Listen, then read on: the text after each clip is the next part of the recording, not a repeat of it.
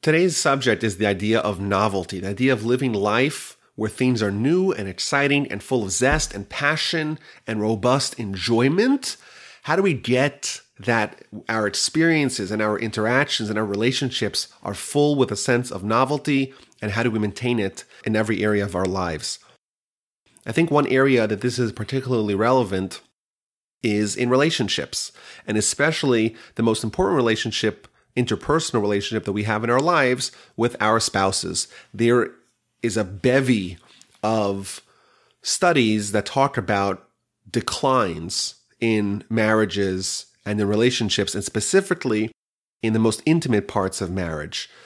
And it's really sad because a lot of couples are very dedicated to each other and really love each other, but something happens to that relationship. It erodes over time. And there is a myriad of studies that talk about specifically in the most intimate parts of the relationship, over time there's a decline, a precipitous decline in frequency, intensity, and satisfaction of the most intimate interactions between husband and wife. And I think it would be very valuable if we could find a method to stave off the decline and erosion in our relationships and find a way to keep things exciting. Of course, this is important in the physical sense, and we'll see it's important on the spiritual sense too. Now, the way we are wired is that yesterday's news doesn't excite us. No one gets excited over yesterday's sizzling steak. Something that may have been very appealing and very alluring when it was fresh and novel doesn't titillate us anymore. And there's an amazing Ramban in this week's Parsha, chapter 29, verse 18. And Moshe is telling the Jewish people at the end of his life that there may be individuals or entities amongst the nation that are sinful and think that they could do whatever they want and they won't have to face any consequences.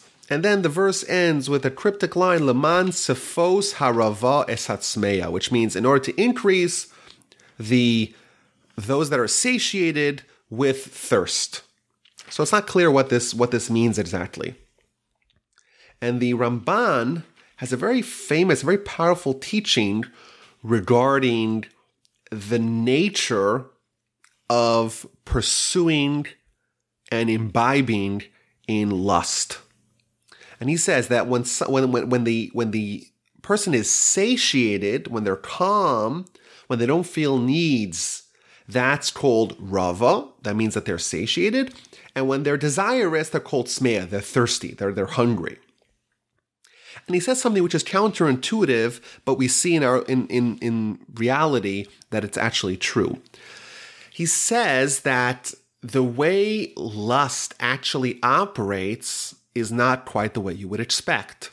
Typically, when someone has a need and they address the need, then the need is quelled, it's quieted, it's satiated. You're done, you're good. However, in matters of physical lust, it's the opposite. The more you desire it, and the more you capitulate to the desires, the more graphic and the more graphic and the more degenerate those needs become.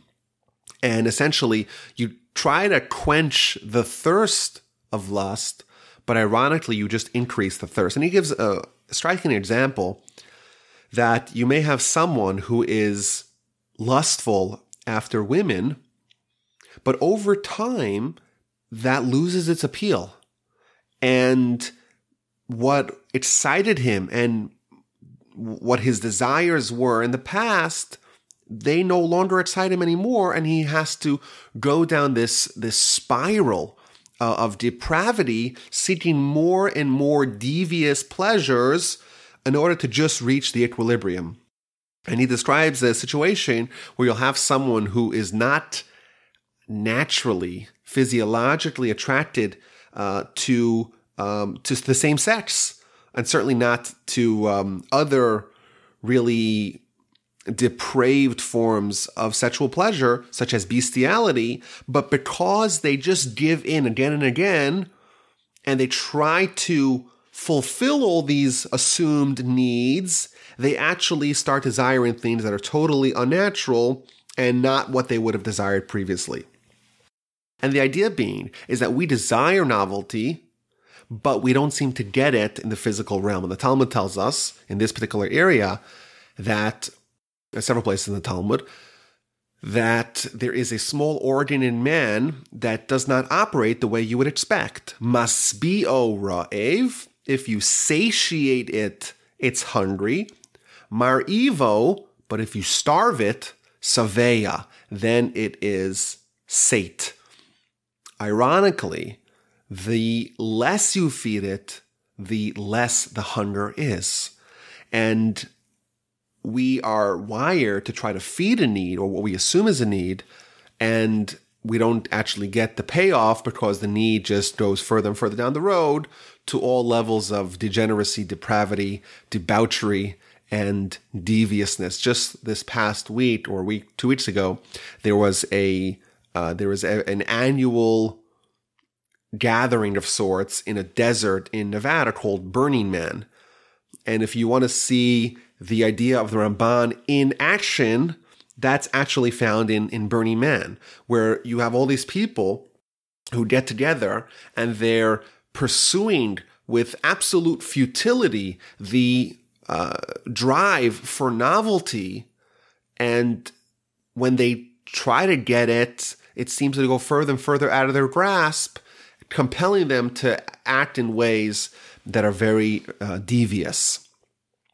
So, well, how do we undo it? So this is the negative side, where people try to get novelty and don't get it. Is there a way to retain the spark and to keep things fresh and to keep the passion and keep the joy and excitement and the newness of our relationships?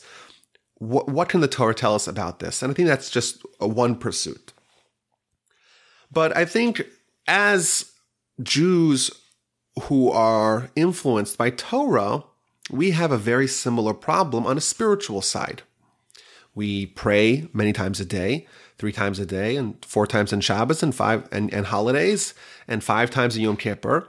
And you look at the prayer for the morning prayer, and the prayer for the afternoon prayer, and the evening prayer, and they're actually remarkably similar. So 1,000 times a year, we're saying the exact same prayer. And how do we maintain the excitement? And how do we not fall into a path of habit and acting out of rote in our spiritual activities? Every morning on a weekday, you put on tefillin. And it's the same tefillin. You've had them since your bar mitzvah. And you put them on the exact same way. And that's a mitzvah. But is it a mitzvah replete with meaning? Maybe it was initially.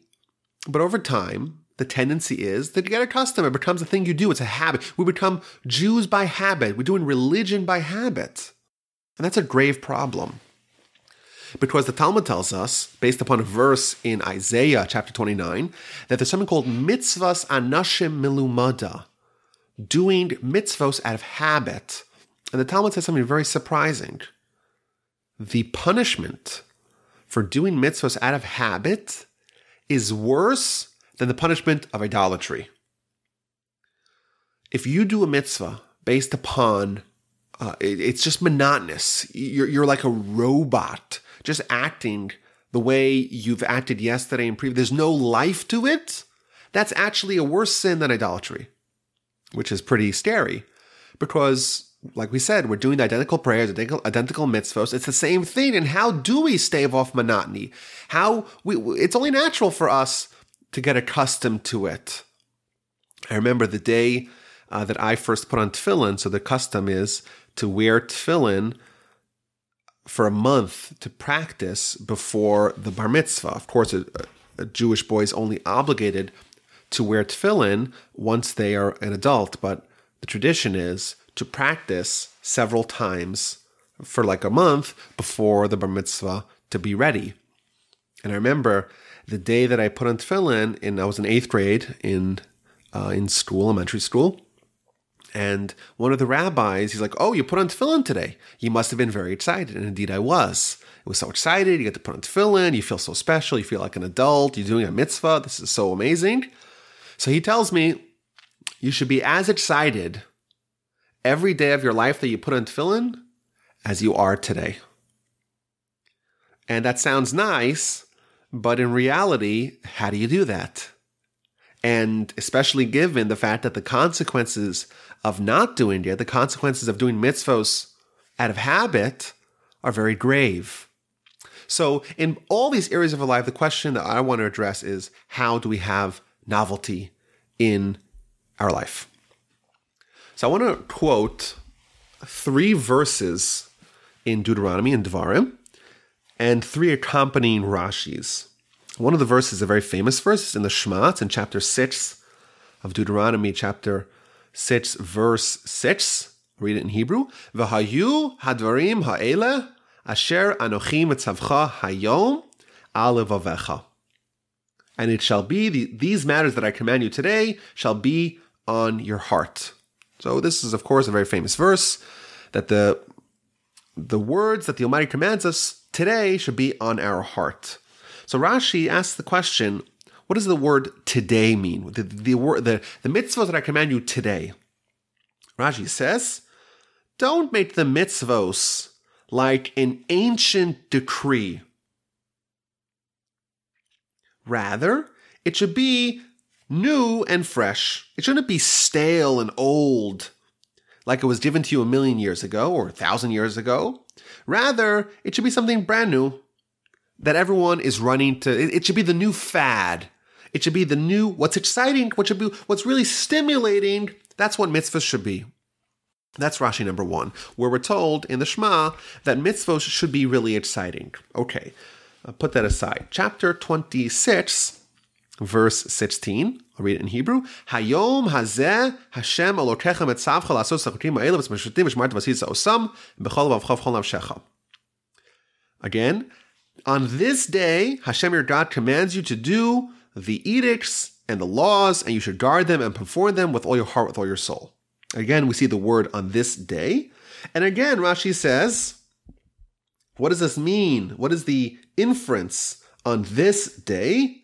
Bechol yom, on every day, each and every day, in 2017, where 3,000 years, 3,300 years after Sinai, we should still do today, B'chol Yom, every day, it should be considered as if today we were commanded. As if today we're at the foot of the mountain of Mount Sinai, we're getting mitzvahs from God, they're brand new, they're fresh, we're so excited to rip open the package, we have that joy and that zeal and that zest to perform the mitzvahs. That same excitement, we have to try to have it today. Of course, seems really difficult to do. And thirdly, we're told, again in last week's parsha, this is chapter 27, verse 9. Vayomer Moshe v'Atanim Levim al Kol Yisrael. Moshe and the Kohanim tell the Jewish people, Haskes u'shma Yisrael, hearken and hear, O Israel. Hayom hazeh nihiyeh l'am. On this day, you became a nation. Says Rashi a third time, every single day, a person should consider it. It should be in their eyes as if on that day they came into a relationship with God. Even though we've been a nation for 3,000 years and we've had a relationship with God for 3,000 years, still it's important and imperative. It's a mitzvah for us to consider as if today was the first day. Today's the first day I became a Jew, and actually have the same degree of excitement as a result. So what's interesting here is that according to the Torah, according to Rashi, it is possible, moreover, it's required to have novelty in mitzvos, novelty in our covenant with God, novelty in the Shema. It's possible and it's required. But Rashi does not tell us how to do it. We must, every time you do a mitzvah, you should feel like it's brand new. We're at Sinai. This is the first time I was told about it. Amazing. I'm so excited. And that's a requirement from the Torah. But we're not told specifically how to do it. And I think, moreover, just broadly speaking, there seems to be a very famous verse or refrain from Koheles, from the book of Ecclesiastes, that seems to imply that novelty is inaccessible. Famously, we're told in Ecclesiastes, according to Jewish tradition, written by Shlomo HaMelech, by King Solomon, Ein kol chadash tachas hashamesh. There is nothing new under the sun. Everything's old. Everything's stale. And yet, we're told in the Torah, no, mitzvahs are new. You have to make them new. And every day is supposed to be as if you were at Sinai. Every day is the first day you're a Jewish person. Every mitzvah is as if today you were commanded in it. So the question is, how is it possible to do it? How could it be required? What's the meaning behind it? And how does it not conflict with the refrain from Ecclesiastes, there's nothing new under the sun? So I want to introduce a Talmud. The Talmud in the book of Brachos on page 63b reads as follows. Pasach Rabbi Yehuda b'kvod Torah. Rabbi Yehuda was giving a lecture, and he opened his lecture honoring Torah. And he quotes, again, the verse in Deuteronomy 27:9, the one we just read. Hastes ushma Yisrael, hearken and listen, O Israel. Hayom hazeh nihiyesa la'am. On this day, you became a nation. And he asked the obvious question. If you understand the story where we are in history, this is at the end of Moshe's life, and this is at the end of the 40 years that the Jewish people have spent in the wilderness since they left Egypt. So ask the Talmud, V'chi osa hayom nitna Torah li Yisrael? Was that the day that the Torah was given to the Jewish people? Is that the day that they were formed as a nation? V'halo oso yom sof arbaim shana haya. Why, that day was at the end of the 40 years. Ella, rather, what does the verse mean? Hayom hazeh, on this day you became a nation. Lelam decha, to teach you. Shechaviva Torah alomdeha bechol yom v'yom. That the Torah is beloved on those who learn it every single day. Kiyom shednitna mehar Sinai. As the day it was given from Sinai. When the verse talks about, on this day you became a nation, that means, of course, it's not on this day you became a nation, but it's possible that on every day, any time you read this verse, it's possible for you to have the same experience of Sinai. Why? Because the Torah is beloved on those who study it every day, as if the day was given at Sinai. And the Talmud continues in a very, you read it simply, it seems like it's a very, the connection is not immediately evident. And Rabbi Tanchum, the son of Rabbi Chia, he adds, well, if someone reads the Shema in the morning and the evening every day, and one evening he doesn't read it, it's as if he never read Shema in his whole life. So we have the initial statement that those who study Torah every day, it's as beloved to them as the day was given at Sinai. And then we have this addendum that, oh, and I'll prove this to you, because if someone reads the Shema every day, morning and night, as we know, we're required to read the Shema twice a day, once in the morning, once at the night. So if someone reads the Shema twice a day, and one evening he doesn't read it, it's as if he never read the Shema in his life. And obviously, we don't seem to see what is the connection between the first statement of the Talmud, that Torah is beloved on those who learn it every day, as if the day was given at Sinai, and the second, about someone who reads Shema every day, but then forgets for one day, and it's as if he never read Shema in his life. What do those things have to do with each other? Moreover, the second statement is very puzzling. If someone reads Shema every day of their life, and once they forget, it's as if they never read Shema in their life, that seems to be rather harsh. If someone reads the Shema, and if he misses one day, well, if only the Jewish people would have people that are so committed to prayer and to Shema that they only miss it once a day. I think that would be an improvement. Yet the Talmud says that if someone misses a single day of Shema, even though he may have not missed a single day in his entire life, it's as if he never read Shema in his life. How do we make sense of such a harsh teaching? But I think, hold off on that second question. We'll answer it in a little bit. But I think the beginning of the Talmud, I think it demonstrates the Talmud's position of how to have novelty in Torah. I'll read it again. To teach you that the Torah is beloved on those who study it every single day as the day it was given to us at Sinai. If there is continuous daily Torah study, that is the way to have novelty in Torah. Now, just to support this idea, there is a midrash in the book of Ruth, regarding Acher. Acher was one of the great tragedies of the Talmudic era because he was a great rabbi and a great scholar who indeed was the teacher of Rabbi Meir. Rabbi Meir is one of the greatest rabbis of the Mishnaic era.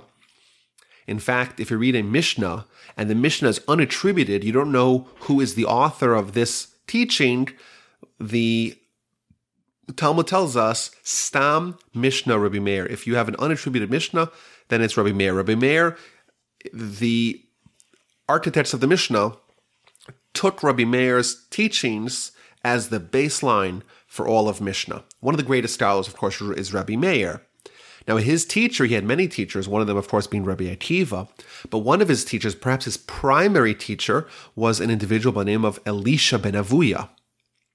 And he was one of the great rabbis and scholars of his time.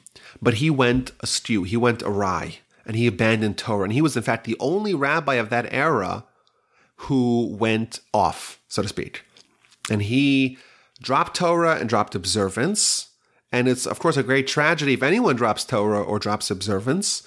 But someone who is at the absolute pinnacle of the Torah world, for him to do that is doubly sad and tragic.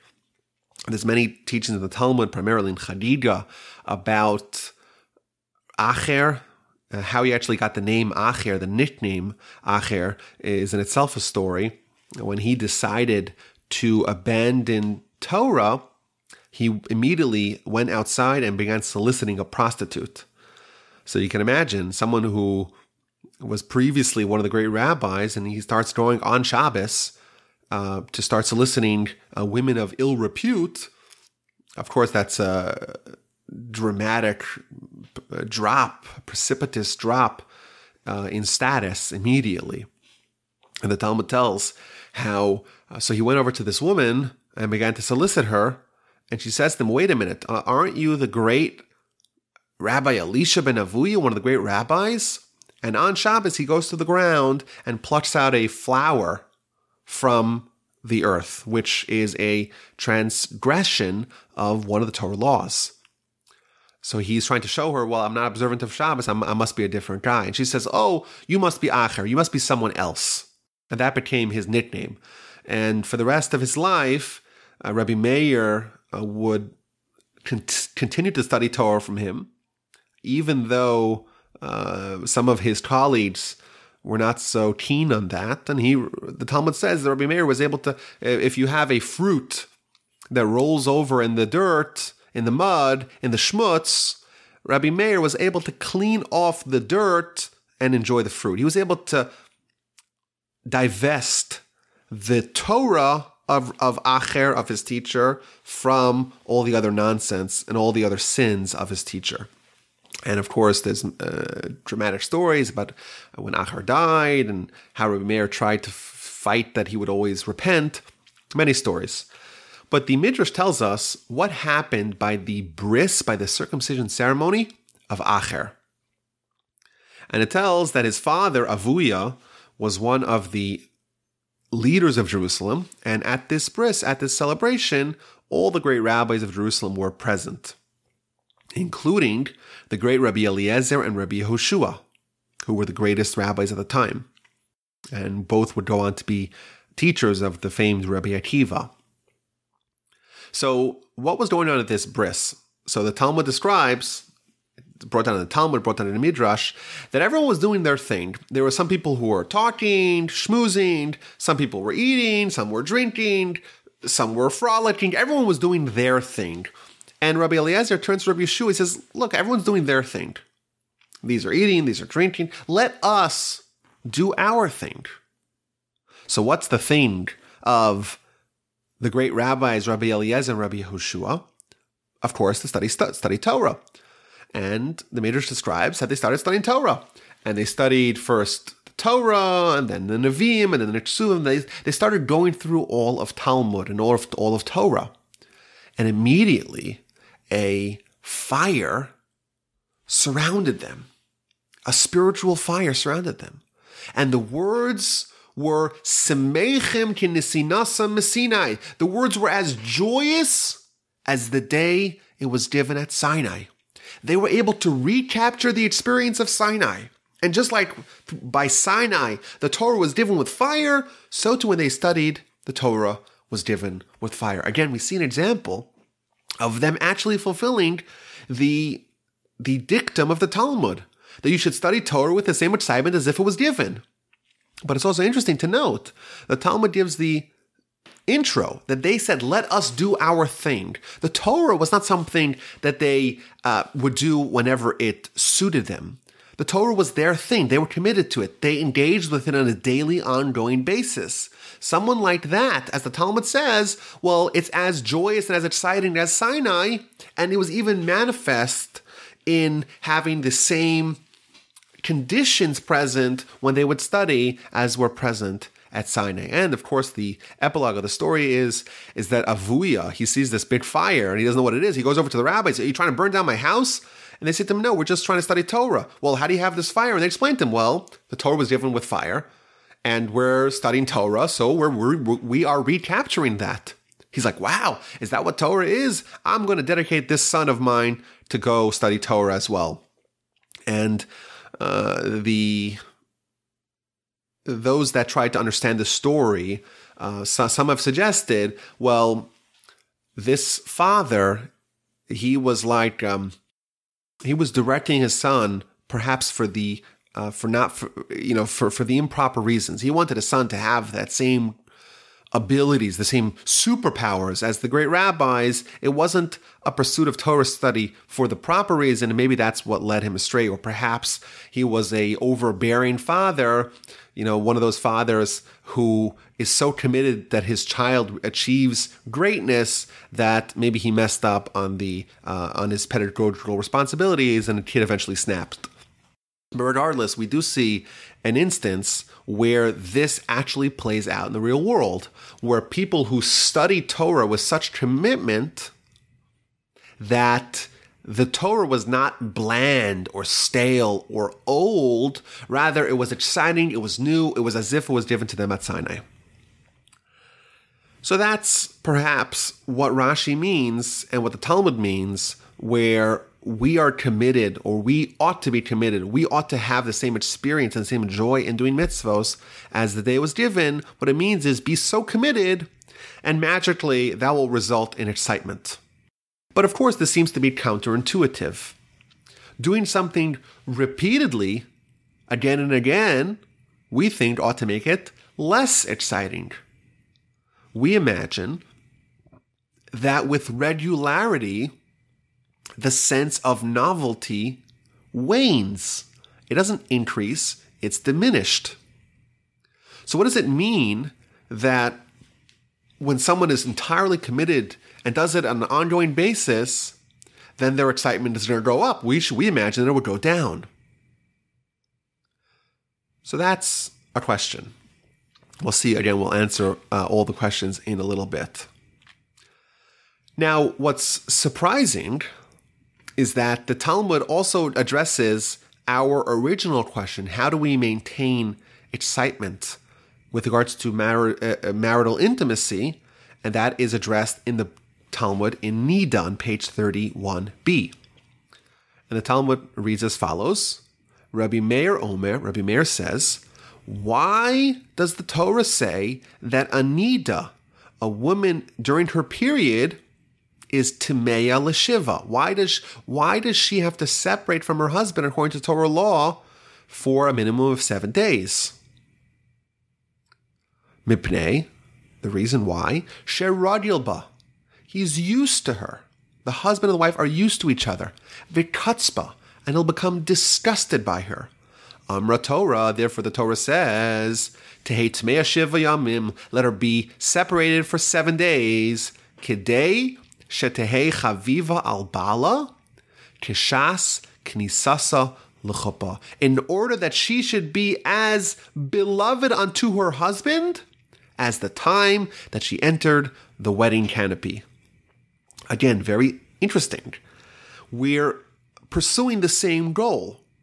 Both with our Torah study, we're trying to recapture the initial moment where the excitement was at its peak at Sinai, and also with marriage and with marital intimacy, we're trying to recapture the time where the excitement was at its greatest, at the initial union of husband and wife, at the wedding canopy.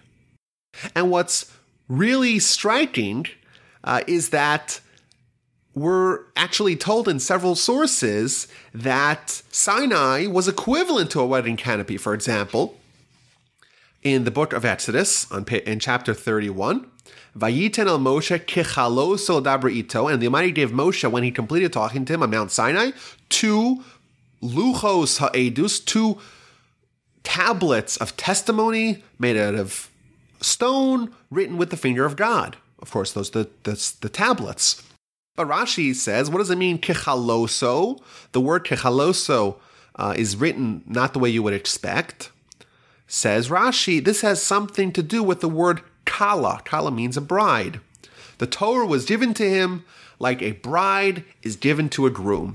Again, we see a description of Sinai as a formation, as a union of the Jewish people and Torah, the husband and wife, so to speak. And there's many other sources that compare the relationship that we have with Torah is the relationship that the man has with his wife. For example, the Midrash in Parshas Truma, when the Jewish people are told to build a tabernacle, Ve'asu li mikdash, and they'll build me a tabernacle, ve'shachanti besochom, and I will dwell amongst them. What does this mean that God will dwell amongst us? Says the Midrash. After Sinai, the Jewish people had Torah. After the Jewish people get Torah, the Almighty says, I need to be close to them. How so?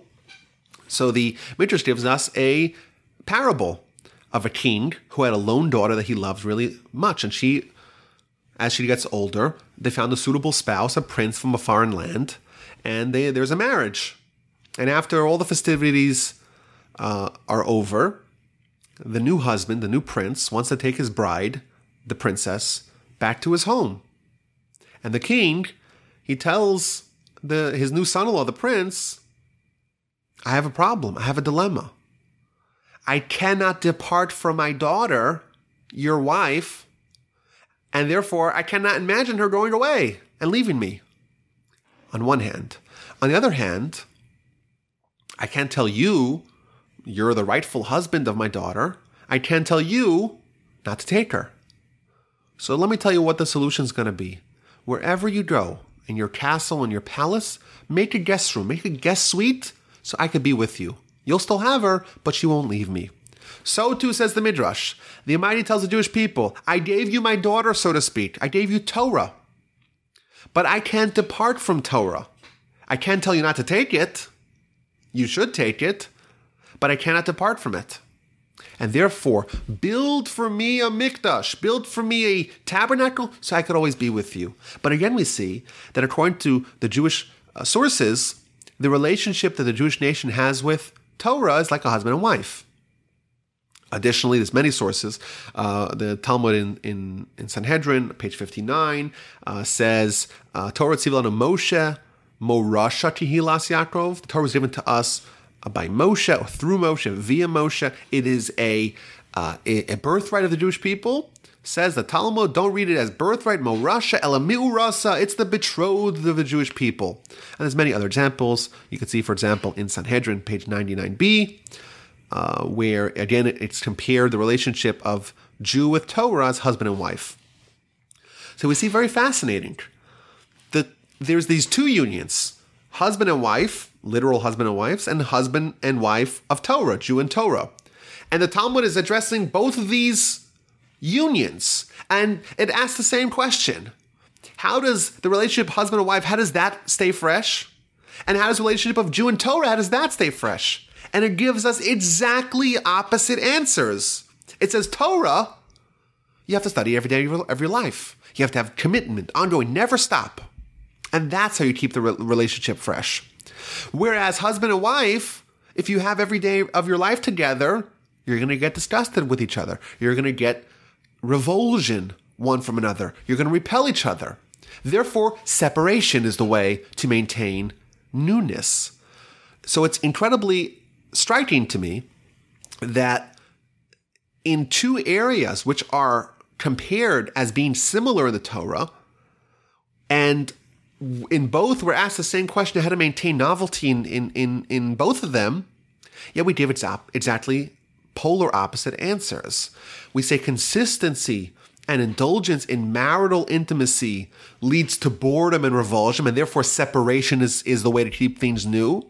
Whereas consistency in spiritual matters such as Torah, well, that leads to pleasure and newness, and thus that is the solution, not the problem, not the cause of the devolvement, but the cause of the solution to maintain newness. So, of course, these seem to be at odds with each other.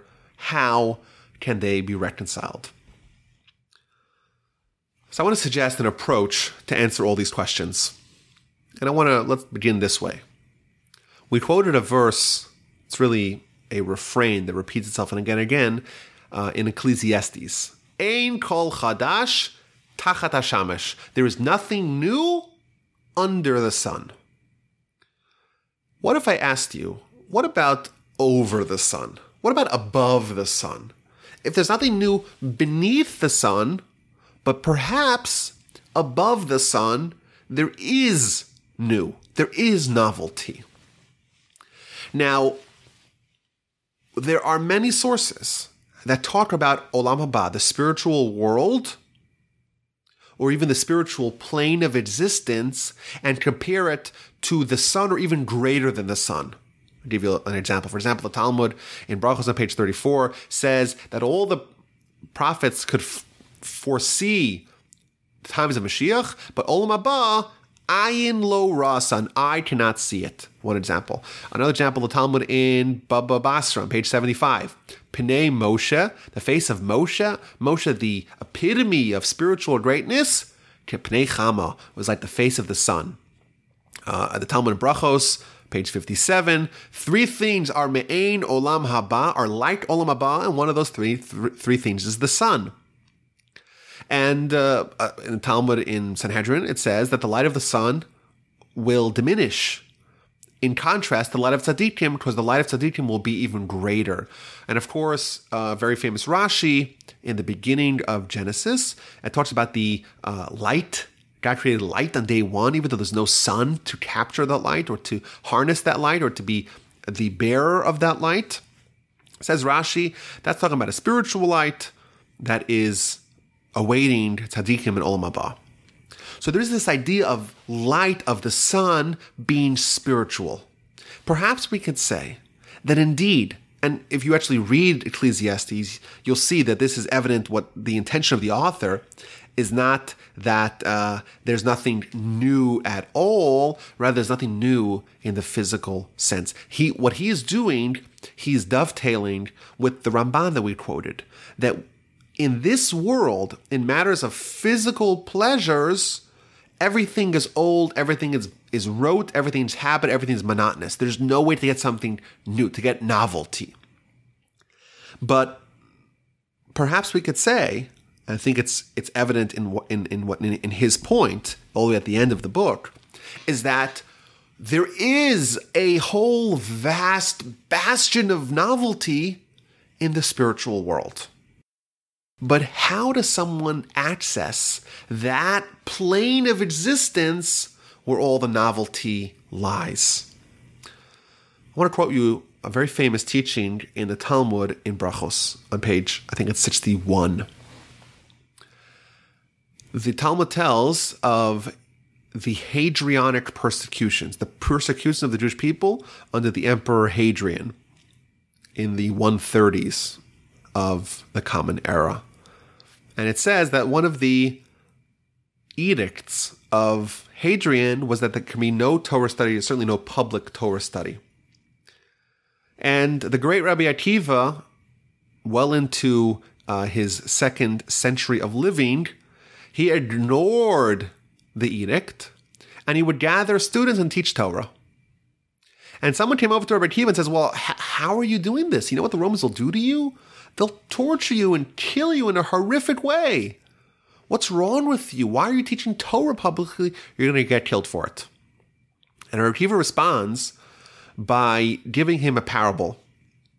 He tells him, there was once a fox who was walking at the edge of the water, of a pond or a river. And he sees in the river, there is a fish that's darting as if he's evading something. So the fox asks the fish, what are you scared of? Why are you hiding? Why are you darting and diving away from something? And the fish responds, well, there's fishermen here. And the fishermen, they have these nets that are cast about. And whoever gets caught in the nest, in their nets, is lunch. I don't want to be eaten. And therefore I'm hiding from the nets. So the fox responds to the fish, I have a solution. Why don't you come out with me, come onto land, and I looked far and near, there's no nets anywhere. The fishermen only put their nets in the water. You'll be safe on dry land with me. So the fish responds, are you what they call the wisest of all animals? Are you the cleverest? That's the fox, the cleverest of all animals? You're silly. Why? If in the place where I can have life, I'm a fish. I can only breathe in the water. So if in the place where I have life, there is danger of death, in the place where I have death, certainly there is death. What Rabbi Akiva is telling this individual is that for me, the Torah is tihem chayin, the Torah is life. So if my life is in peril, if my life is threatened, if my life is endangered in the water, in Torah, and you want to suggest to pull me out of the water, to pull me out of life, well, how much more in danger would I be outside of the water, outside of Torah? What this is showing us is that Rabbi Akiva is telling us that for him, Torah is literally like oxygen. He needs it for life. What this means is that for him, he's not living in our world beneath the sun. He's not living in a physical world. He's living in a spiritual world. He's living above the sun. He cannot part with his Torah because he needs it for life. He is physiologically oriented in a way that he needs spiritual to live and not necessarily physical. What this means is that it's possible for someone to change in what area they're living in. They could live for physical pleasures. They could live below the sun, and thus all their needs are the needs of their body. And then there we're told there's nothing new.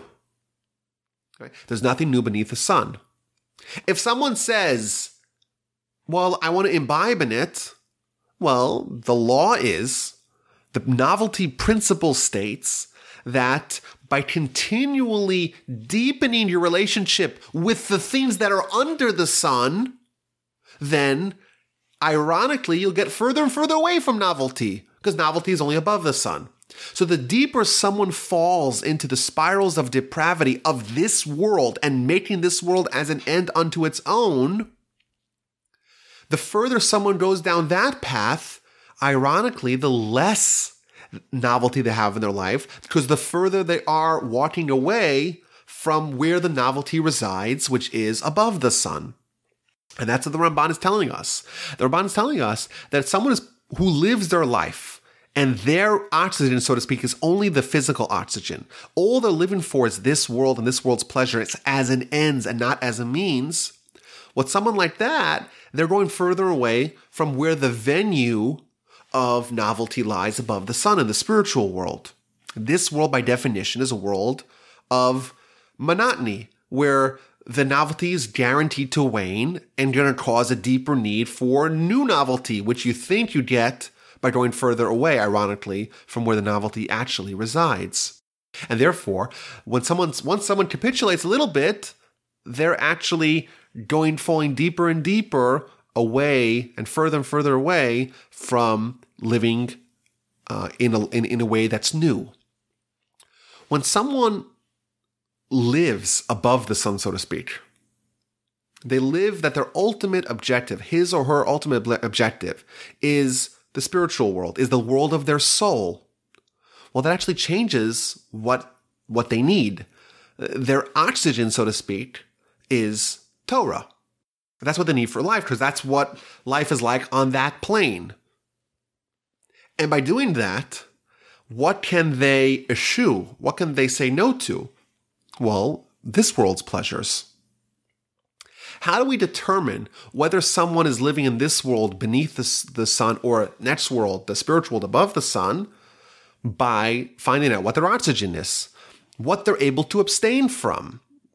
If someone is able to abstain from physical pleasures, obviously he's detached from the world of physical pleasures. That's not his oxygen. It's something that's there only to supplement and assist his true pursuit, which is above the sun, and therefore they have the power of renewal. Let's go back to the Talmud in Brachos, 63b. How does someone have newness in their spiritual world? Study Torah every day. That doesn't refer to someone who forces themselves to study, who has to slog through it. What this is actually referring to is someone who's converted himself into a person who exists on a different plane, a person who lives for the spiritual and uses the physical world only as an aid. That person actually changes how they live. It's their soul who is their identity, and their body is just there. So what they need to feed is their spiritual oxygen. They need Torah.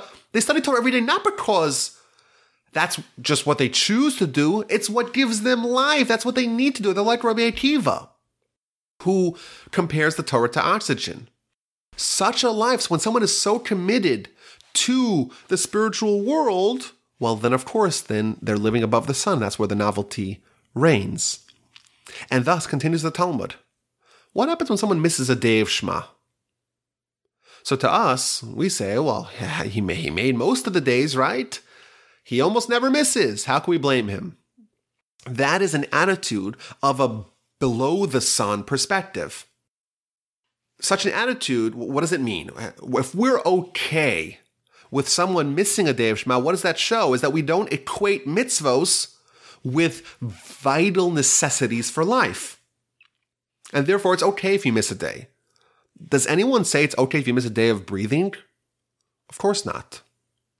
If we had the attitude of Rabbi Akiva or Rabbi Eliezer or Rabbi Hoshua, the people who actually lived in that world, to them it will be unthinkable to miss a day of Shema, just as it will be unthinkable for us to miss a day of eating or drinking or oxygen. It's not possible for us. That's what we need to live. If someone who is living in that world, the world of novelty, what they need to live is mitzvos.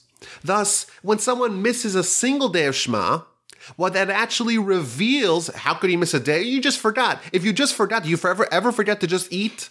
Of course not. You ever forget to breathe? Of course not. That's what you need to live. Once someone misses a single day of Shema, that actually reveals that all the preceding days of Shema that he said were not because he was living in that high world, that world where things are new as if they were given at Sinai. Rather, he was living in this world and happened to do a mitzvah. And thus, as if he never said Shema on that level with that degrees in his whole life.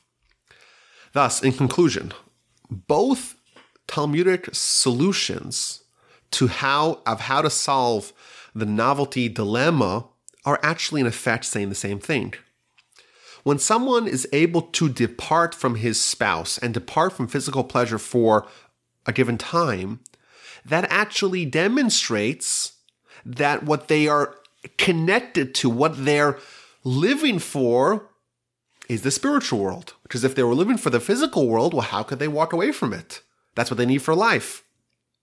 Thus, when someone is not able to connect from the spiritual world, but is able to disconnect, when someone is unable to disconnect from the spiritual world, but is able to disconnect from the physical world, that demonstrates that they're actually living above the sun, and thus there's newness in every area of their life. Because everything's a mitzvah. Even the physical pleasures can be a mitzvah in the proper context when done to assist the spiritual goal.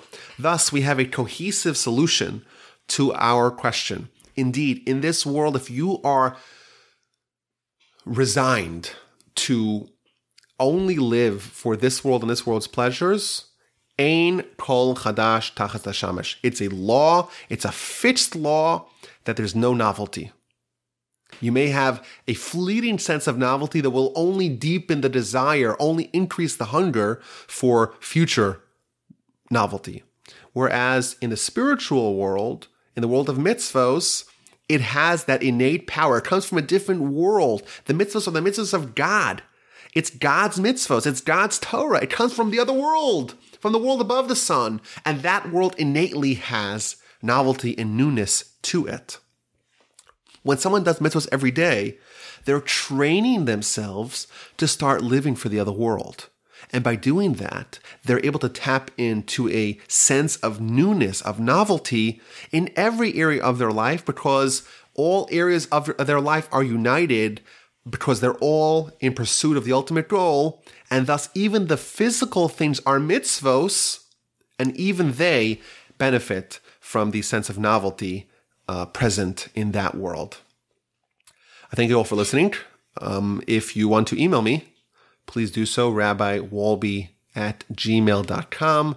Of course, subscribe, share the podcasts with your friends. I would love also as well if you would consider making a donation to continue the outreach and education efforts of our organization, Torch, the Torah Outreach Resource Center of Houston, especially because we are victims of this recent flood. And our Torch Center, was absolutely devastated. We have a long and expensive rebuild ahead of us. So please consider, I have the link in the description of every podcast. Go to rebuildtorch.com or go to torchweb.org and help support us. I thank you all and have a great day.